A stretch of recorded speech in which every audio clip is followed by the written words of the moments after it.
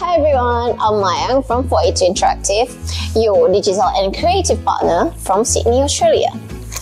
Our BTS series, all behind the scene podcast series, will cover everything you need to know about 482 Interactive as a company, its partner, amazing journey and team.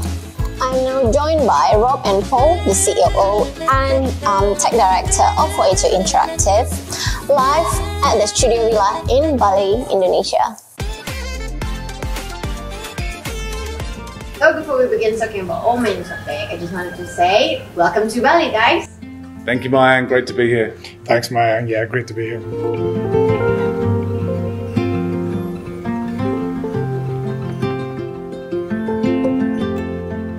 Well, before we came, the weather forecast said it was going to rain every single day, but luckily since we've got here, it's been pretty good. There's been a few big downpours, but they happened at times that we weren't doing anything, which was great. It's been really great to meet the entire team. We've managed to fit in some great social activities with great food and some team building activities. We've had the ability to shoot at each other in paintball, and we've been driving all-terrain vehicles around. It's, for me, the best thing has been able to observe the team and how much unity there is. Something you don't really get a sense of through a Teams chat.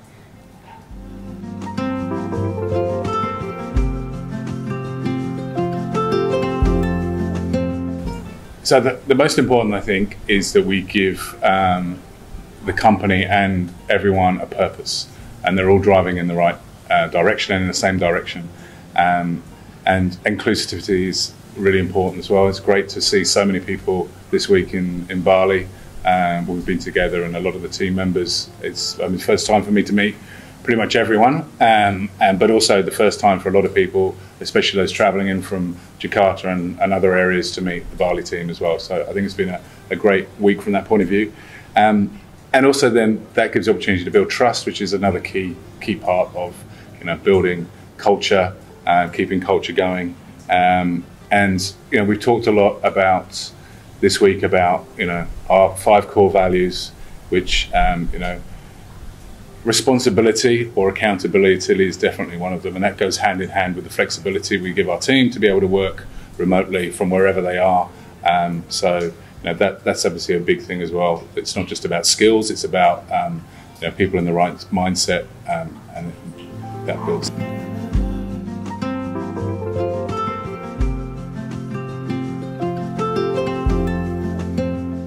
Yeah, I mean, team bonding is probably the core to all of this, and as Paul mentioned, we've had some great team activities in paintball and ATV, but actually just spending time together, talking to each other, the dinners, and having those smaller sessions that we had in the week, department by department, so everyone can meet each other and talk to each other, outside of that, delivering projects or the working side of things. I think the clear communications is another key thing that we have to focus on. We all use Teams, we have regular calls, but I think sometimes doing it in person is obviously a much better thing to do. And also, excuse me a second, also to have continued improvements and continued learning. So it was great to see a lot of people sharing their knowledge with each other, the development team sharing knowledge amongst developers, QA team sharing knowledge amongst, and also myself and Paul sharing our knowledge with the team as well, and getting some great feedback. So that's a really key part. And at 482 Interactive, not only do we push that continual improvement, we actually give everyone the opportunity once a week to spend a time dedicated, proper time on training, and then every quarter we get together and share our knowledge. So that's, to me, is probably the most important thing that we do.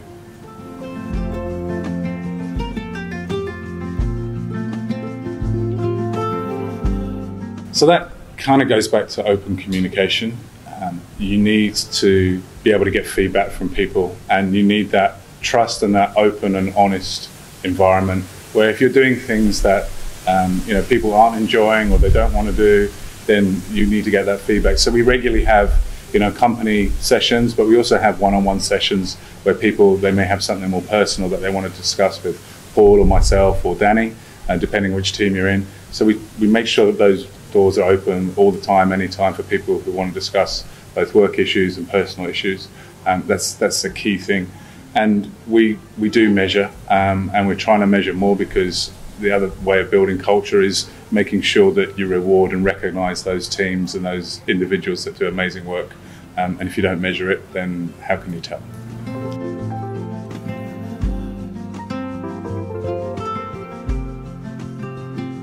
I think the first thing is to develop a digital strategy, which involves embracing new technologies, building a digital culture, investing in digital talent, and then fostering partnerships with companies like 42 Interactive.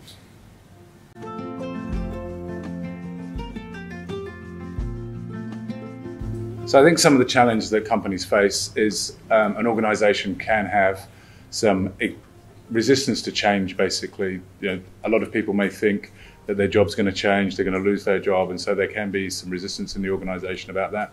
And it kind of links into the digital skills. If the organisation doesn't have the people in there with the relevant digital skills or enough digital skills, then that can be a challenge. I mean, 42 Interactive kind of help teams get those digital skills and help sort of guide, but some organisations will just basically block moving ahead with digital transformation. And then the other area is if an organisation has a significant investment in already technology or systems, the legacy software that may be around, or the legacy systems, can be a challenge to integrate into new systems. We've done that various times, so we can kind of help organisations with that. But I suppose the number one thing, which is the biggest pushback, is sometimes on the cost. Digital transformation isn't cheap, so you do need to make sure you've got the right kind of investment to meet your goals, as well as the right kind of team behind you.